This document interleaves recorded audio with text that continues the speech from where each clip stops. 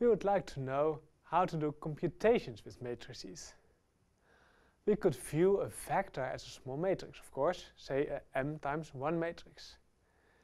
This means that we want to choose the operations for matrices such that they coincide with our familiar operations for vectors.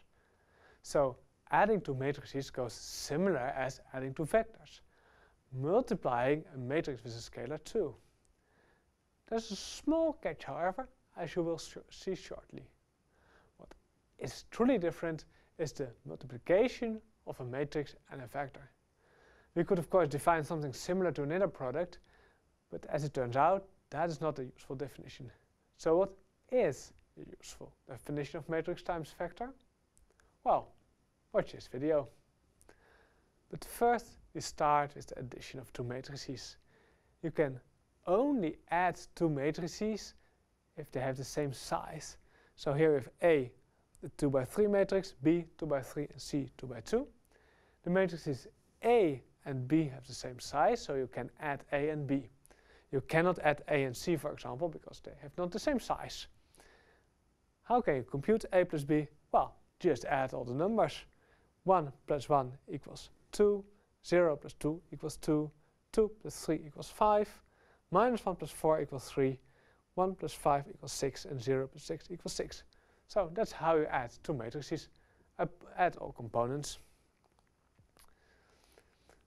Matrix times scalar. How can we compute matrix times scalar? Well, what do? For example, 3 times B, you compute that by multiplying all components of B by 3. So B equals 1, 2, 3, 4, 5, 6. So 3 times B becomes 3, 6, 9, 12, 15, 18. 3, 6, 9, 12, 15, 18. Indeed. So let's do an even more difficult exercise. Compute A plus 3 times B. Well, in order to do that, you first have to compute 3 times B and then add A. So 3 times B over here and add A, 4, 6, 11, 11, 16, 18. And there you have A plus 3 times B. Could you make a mistake in exercises like this? Well, in fact you can.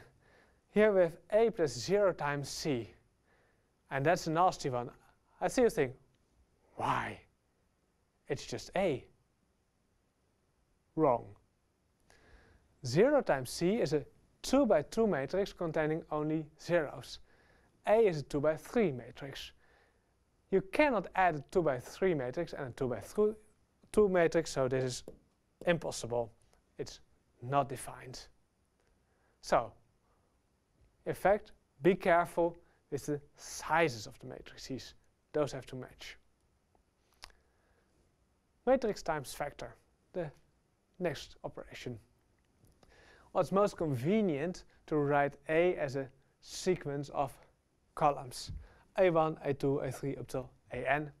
And to write X in its components, X1, X2, X3 up till Xn. Well, A times X is only defined if the number of columns of A is the same as the number of components of X. So the width of A should match the height of the vector X. And how do you compute A times X? Well, you take the first component of X times the first column of A, X1 times A1, plus X2 times A2, plus X3 times A3, until plus X1 times AN. So A times X will give you another vector, which is a linear combination of the columns of A with weights from the vector X. Let's do this in an explicit example. Take X1, 3, 2, 1 and X2, 3, 2. Now we want to compute A times X. The height of X1 is 3, the width of A is 3, so we are able to compute A times X1.